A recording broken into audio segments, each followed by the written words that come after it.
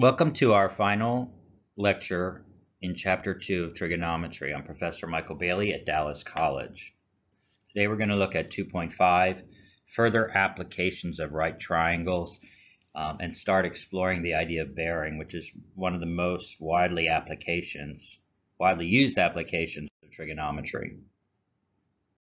When we're talking about bearing, there are two different methods for expressing bearing, or two different types of notation. The first is when just a single angle is given, such as this statement, a bearing of 164 degrees. When it's just a single angle, it's understood that the bearing is measured in a clockwise direction from due north. Notice this is a change from what we've been doing, measuring angles in a counterclockwise direction from the x-axis. What it looks like now is we're measuring from the y-axis in a clockwise direction. So bearing is going to be a little bit different than what we've talked about as a standard notation for angles. Bearing is its own kind of creature, if you will. Okay, so again, the second angle here you can see is a bearing of 164 degrees. So if you think of this as a Cartesian system, what we're doing is we're starting from the positive y-axis, or if you think about a compass, the heading of direction north, we're going to start there and measure in a clockwise direction whatever the angle is given to us. So this first one you can see, this is a bearing of 32 degrees, starting at north and going in a clockwise direction for 32 degrees to get to our terminal end. In the third one, we see a bearing of 229. So we're going to start at north, we're going to pass the x-axis at 90, we're going to pass the negative y-axis at 180 and get up to 229. And the last one is a bearing of 304 degrees. Again, we're going to start at north, we're going to go in a clockwise direction, pass the x-axis at 90, the negative y-axis at 180, the negative x-axis at 270 to get up to 304.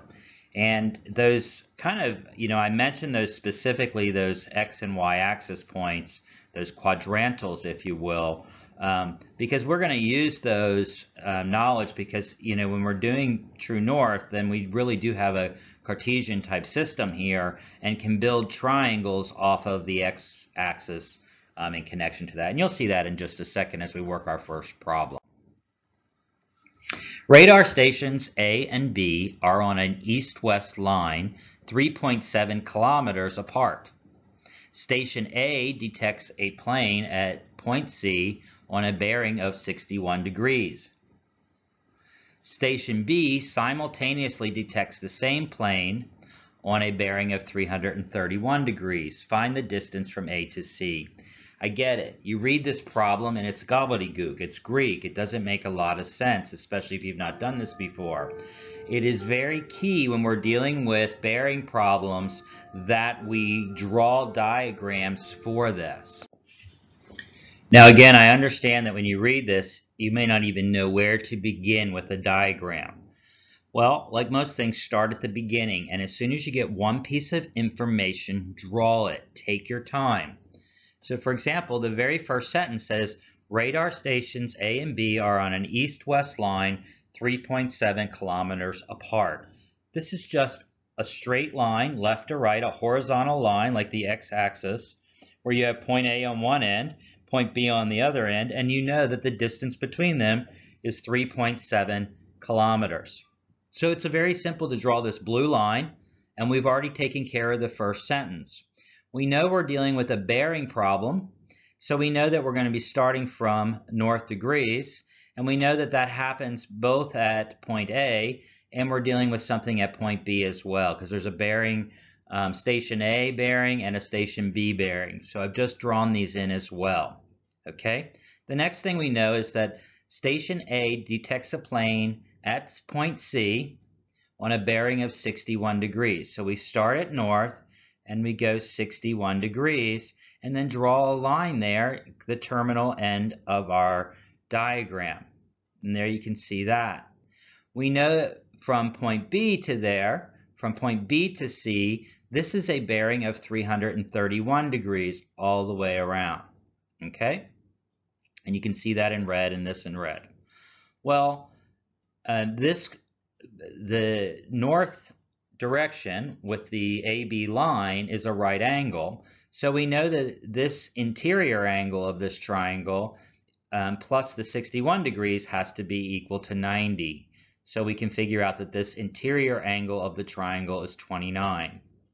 Okay, we can do a similar thing here where we know that from the north angle all the way around to the negative x-axis is 270 degrees.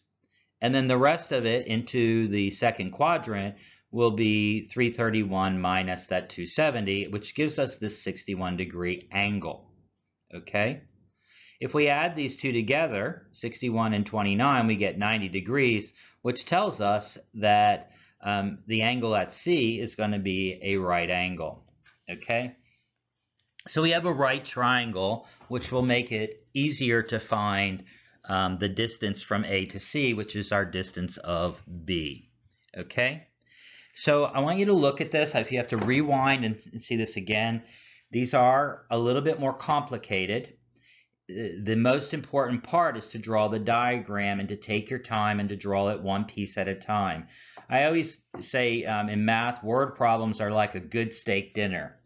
And if you try to put it all in your mouth at one time, you choke and you don't enjoy the steak. Cut off a bite-sized piece, chew it, and in terms of the diagram, it means to cut off a bite-sized piece like the first sentence and draw it. And then take the next bite and draw it and see if then you can get to this place. And with trigonometry, we're often going to be looking for triangles to solve these word problems, okay? So we can see here we've got two angles we can use, and we're looking for a side, and we have the hypotenuse. The hypotenuse was given to us, okay? So if we use the cosine of 29, this equals the adjacent side, which is the B, over the hypotenuse 3.7. So we can calculate that. We could have done sine of 61, which gives us the opposite over the hypotenuse, which would have been B as well. So we could have done either sine or cosine in this problem, and we get a simple calculation, which tells us the distance from A to C at this point in time is approximately 3.2 kilometers. Again, I cannot stress enough that drawing these diagrams is vital for you to master bearing problems, okay? So struggle with them, but keep doing more problems until it makes sense to you and until you can draw them well. A correctly labeled sketch is crucial when solving bearing applications. Often some of the necessary information is not directly stated in the problem, and we saw that in the last problem. The bearings that were given to us were not the angles inside the triangle. We had to figure them out. And so that's why the diagram is so important. Notice the angles we used, the cosine of 29 degrees was not given in the problem. We had to figure that out. We also had to verify that the triangle that we drew was a right triangle, because as of yet, we only have formulas for right triangles. Okay, getting back to bearing, the second method for expressing bearing starts with a north-south line and uses an acute angle. So this tells us whether we're starting from a north line, which would be the positive y-axis, or the south line with a negative y-axis. And here are some examples that explain that better. First, I want you to look at the notation. Okay, this is a bearing of north by east, north 42 degrees by east. The second one, and so notice that we start with the positive y-axis, just like we did in the last bearing problems. And here the first letter tells us which axis we're going to start with. And here we're starting with the north point, and we're going 42 degrees in the east direction. Okay, if you look at the very last diagram, north 52 by west, north 52 degrees by west, we again start in the north direction, but here we're going to go in a counterclockwise direction because it's telling us which direction to go, either east or west.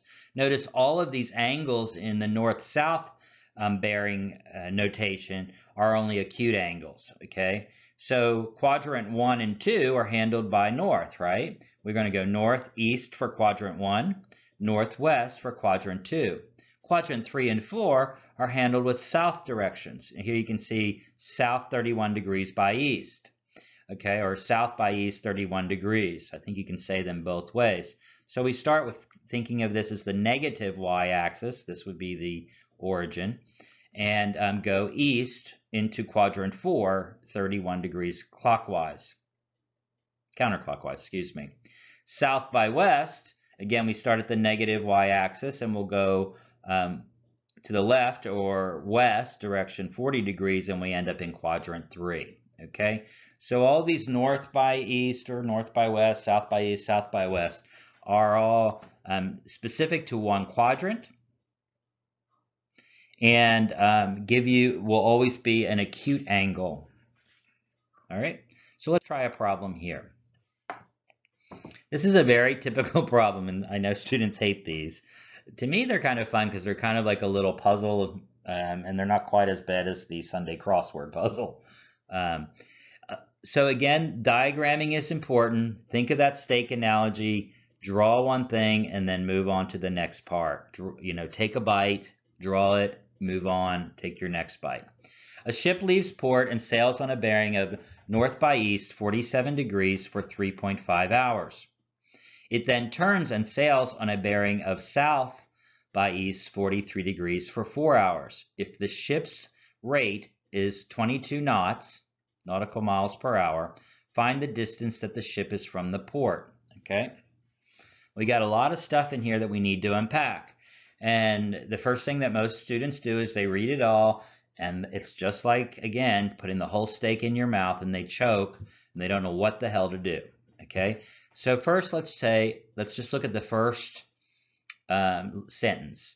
A ship leaves port and sails on a bearing of north by east of 47 degrees. Don't worry about this last part yet. Okay? So we can draw this. We know we're starting with a north by east, so we're going to draw the compass point north, the positive y-axis. We're going to go 47 degrees to the right or to the east. Okay? So here I've just drawn a north-south line. I've put point A on there, and now I'm going to measure 47 degrees to the right and draw a line heading out this direction. Okay? And this would be my point, where I stop at there. Okay? Now we get the distance of this, and I'm going to talk about this in a minute, maybe in more detail. But remember, distance is simply we've got the time and the speed. Distance equals speed times time, and you know that. If you drive 50 miles an hour for 3 hours, you drove 150 miles. This is not. Don't get all caught up in this. You know this. This is very simple. Kind of a known knowledge. If you're driving in your car at 50 miles per hour for 3 hours, that's 50, 100, 150 miles. You get that. So we find the distance of the sides simply by the speed that the ship is going and for the number of hours. Okay? So we've got this second point. Now we're going to start at this point and go south by east for 43 degrees. So we're going to draw another north-south line here. And then we're going to go south by east for that direction. Okay, so here's our point C. We have drawn another straight up and down line, and now we're going to start at the south direction. You can see it here, and go 43 degrees to the east. And then again, we're going to draw a line down to point B. This is where the ship ends up. Okay, the question is, how far is the ship from port at this point? Well, the line CB, remember when it turns direction, it sails for another 4 hours. Well, 4 times 22 is 88 nautical miles. Just like when it left the port, it sailed for 3.5 hours at 22 knots, and 3.5 times 22 is 77 nautical miles. So we have the length of this side, it's 77. We have the length of this side, it's 88. Since the north-south lines are parallel, then we know that this angle between that north-south line and the line AC is also 47 degrees, alternate interior angles from chapter 1. we were given this direction, this degree angle of 43 south by east, and we know if you add 43 and 47, you get a right angle. So again, we see that we have a right triangle. Okay. Well, here we are looking for side C, and we have the two other sides. So let's continue our calculation here. And again, I want to remind you that the side lengths are found by the speed times time, and this is again some known knowledge that you have. Okay, here are the calculations again for side A. The 22 nautical miles per hour, and the ship sailed for 4 hours then. From side B, this is between A and C, it sailed for 3.5 hours at that 22. And that's how you get the 77. So again, with a right triangle given two sides, we can find the hypotenuse because A squared plus B squared equals C squared. So we can plug in the numbers and then calculate the actual distance. Notice in this problem, we didn't need to use any trig functions, specifically sine, cosine, tangent, etc. But we did build a triangle, a right triangle specifically, and then simply use Pythagorean's theorem. Okay. I cannot stress enough that the key part of these bearing problems is practicing the diagrams. And if you're struggling with that, the only way you're going to master it is to keep doing more diagrams, is to keep practicing problems where you have to draw the diagram until you get it right. Okay. Most of us have seen workers on highways and roads doing surveying. And this is how they are surveying these distances. They're trying to figure out the distance between two objects without actually measuring them. Okay. The subtense bar method is a method that surveyors use to determine a small distance between 2 points P and Q. The subtense bar with length B is this whole bottom line. So notice that Q is at the center, so each of these distances are B divided by 2, or half of B. The subtense bar with length B is centered at point Q and situated perpendicular to the line of sight between P and Q. That's so that we have a right triangle. Okay. Angle theta is measured, and then the distance D can be determined, right? We have the angle theta between the upper and lower. So if theta equals 1 degree, 23 minutes, and 12 seconds, and B is equal to 2 centimeters, we want to find the distance D, okay? Now here we can see that the angle, if we take just the half angle in here, theta over 2, the cotangent of that equals D over B over 2. Okay. Now you may be saying, why are we using cotangent instead of tangent, which is on my calculator? Okay. Well, typically it's easier to solve problems when you use, especially when you have a ratio or a fraction, that the unknown is in the numerator. Okay, because notice here what we do is simply multiply both sides of the equation by the denominator, and we get the unknown quantity by itself. Otherwise, we'd have to multiply. If we did use tangent, then we'd have B over 2 over D. We'd have to multiply both sides by the D, and then we'd have to divide both sides by tangent, which would put the tangent in the denominator, which again gets us back to the idea of cotangent, right? Since cotangent is 1 over tangent. All right, so let's go ahead and figure this out. We want to first convert theta to decimal degrees. You don't have to do this. Your calculator can handle minutes and seconds, but if you want to, you can go ahead and convert this into simply degrees. and then plug in the values into your calculator, okay? And you should get 82.634110. You might need a little bit of help here because we haven't, depending upon how many problems you've done with the reciprocal functions. Remember that since cotangent of an angle equals 1 over tangent of that angle, the way that we would put this into our calculator, 2 over 2 is simply 1. So I'm not going to worry about that value. But the cotangent of this angle equals 1 divided by the tangent of the same angle. So 1 divided by tangent, put a parenthesis here outside of tangent, 1 divided by parenthesis tangent, 1.38667 divided by 2, close the parentheses both, and then you'll get that answer, okay? So just a little reminder about how to solve cotangent problems or reciprocal function problems with your calculator. This asks how much a change would there be in the value of d if theta were measured 1 second larger. This gives us theta would, if we add another second from 12 seconds to 13, it would become 13, excuse me. 1 degree, 23 minutes, and now 13 minutes, which calculates a little bit different, 1.386944 compared to the before. We plug this in again and we get 82.617558. Subtract that from the original one and we get a very small difference of 0.016552 centimeters.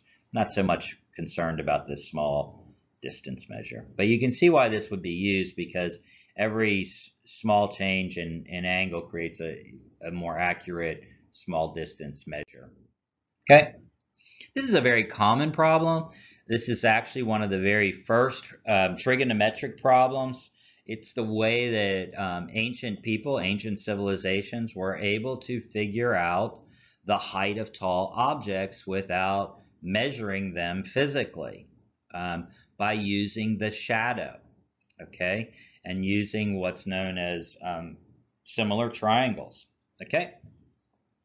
Francisco needs to know the height of a tree. From a given point on the ground, he finds that the angle of elevation to the top of the tree is 36.7 degrees. He then moves back 50 feet, and from the second point, the angle of elevation to the top of the tree is 22.2 degrees. Find the height of the tree to the nearest foot. What? Okay, I know what you're thinking. So what we want to do here, again, is draw the diagram. Take a bite at a time. We're trying to find the height of the tree. So the height of the tree is our unknown. From a given point on the ground, he finds the angle of elevation. Remember, this is going up from a horizontal line to the top of the tree is 36.7 degrees. Let's draw this first. So he's standing there. We know that the angle of elevation is 36.7. The height of the tree is what we're looking for, and he's some distance away. We don't know what this distance is, so we label that as x, okay?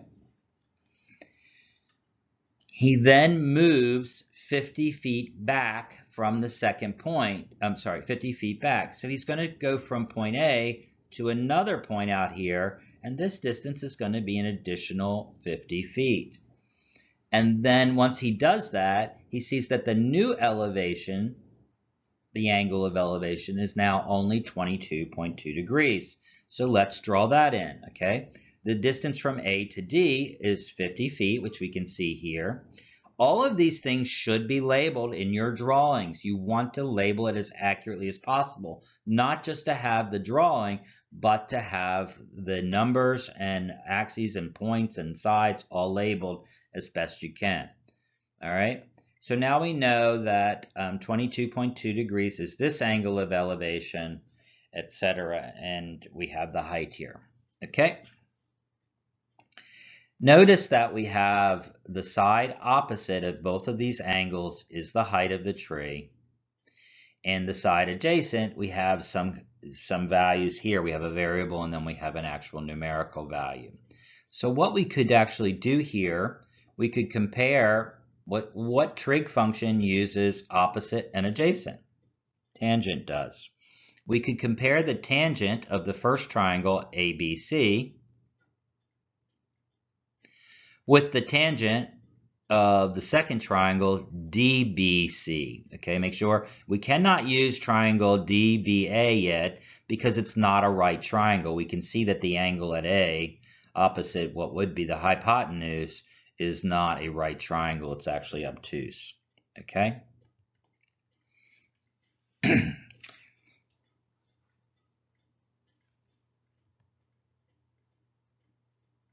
The figure shows two unknowns, x, the distance from the center of the trunk to the point where he stood initially, and then of course the height of the tree. Typically when we're trying to solve a math problem for two variables, we have to have two equations, okay?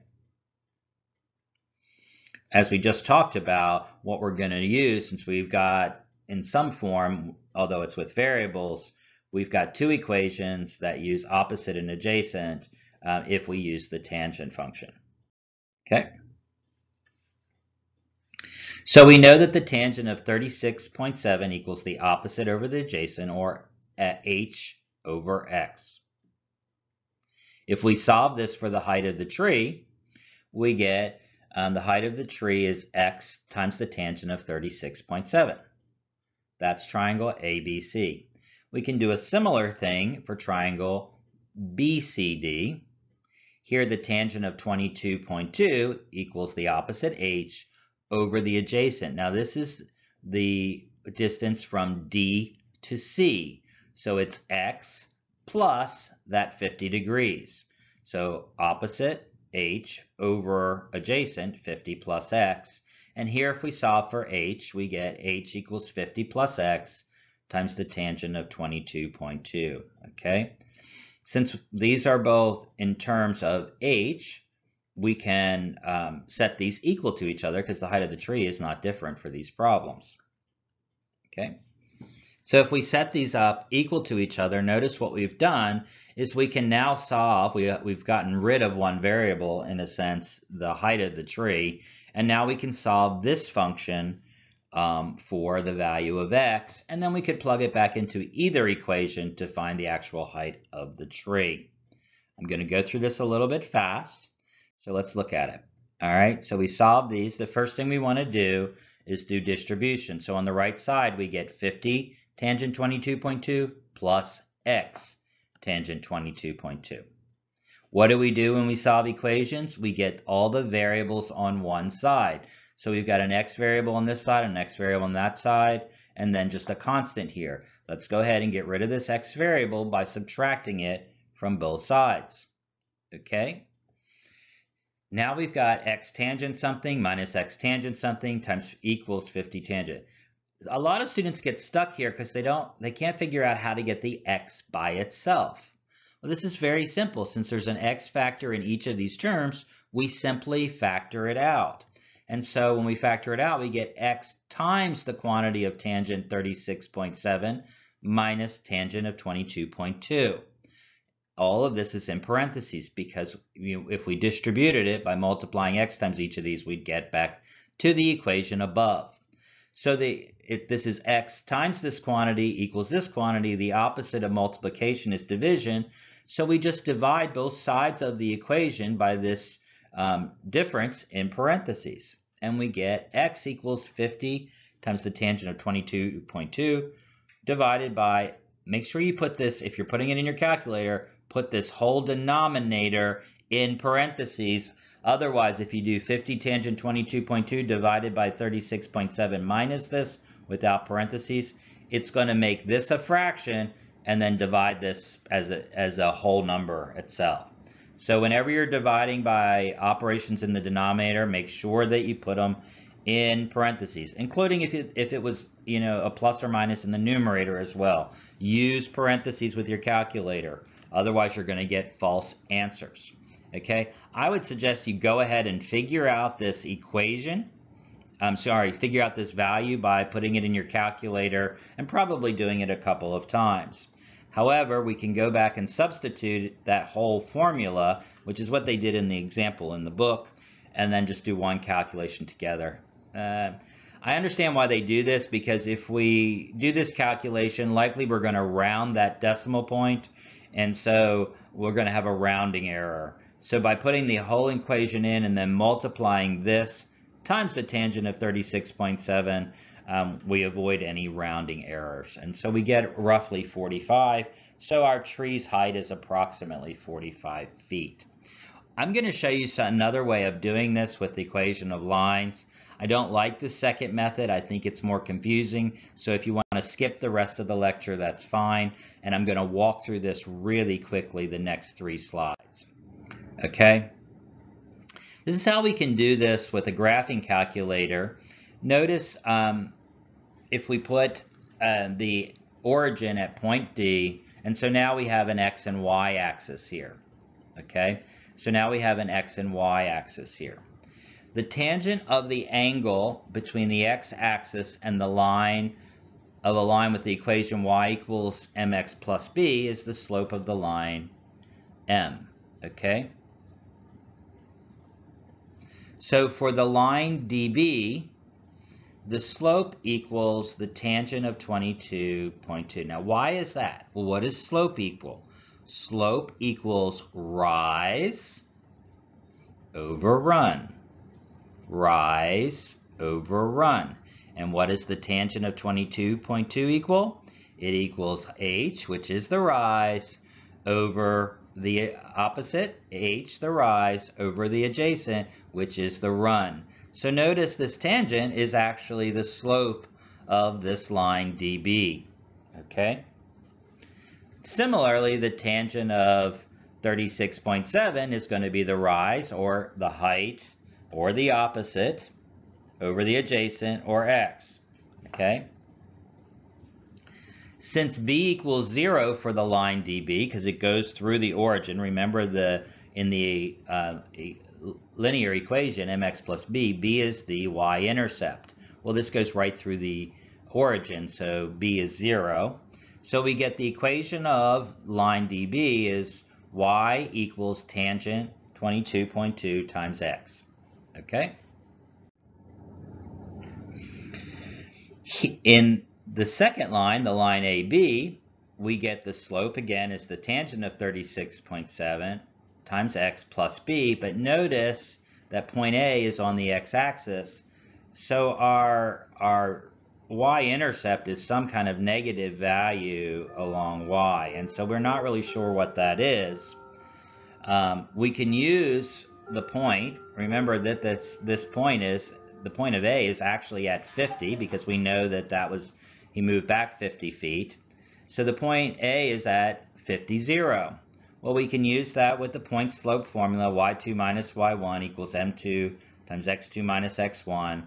Plug in the values, and then we can figure out what the slope is, what the equation of the line is. If we graph both of those on our calculator and then find the intersection, the graph button is the top right button on your calculator. One to the left of that is the calc button, and if you push that, you'll see that there's a function for intersection. You've got to change your window so you can see both lines and you can see where they intersect, and then that intersection function under the calc button, which is one left to the graph, will actually calculate this for you. I don't like this method. I think it's a little more complicated, but it's not bad for you to know both methods. That there are more ways to get to Rome than just one. Sorry that took a little bit long. I don't like lectures that go over 30 minutes, but today you got one. So it didn't go much over, so I didn't add a break in here.